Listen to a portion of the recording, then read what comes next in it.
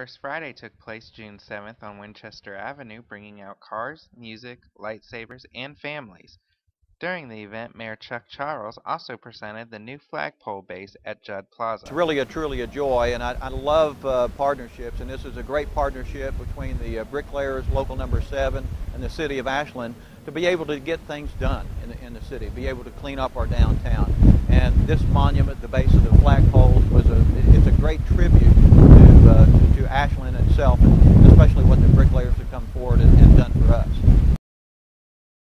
Charles says the rebuilding of the flagpole base took about a week to complete.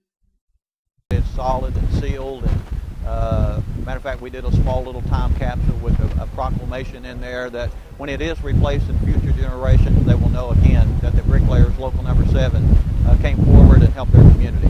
Other events going on at First Friday included a car show and live musical performances.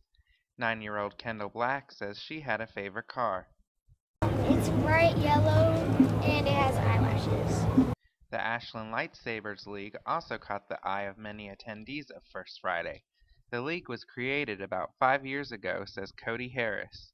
If anybody's familiar with the whole Star Wars trilogy stuff, you got the Sith and the Jedi. Play different games such as Capture the Flag, Team Slayer, which is pretty much both teams go at it, and the object is the last team standing. Reporting for The Independent, Adam Black.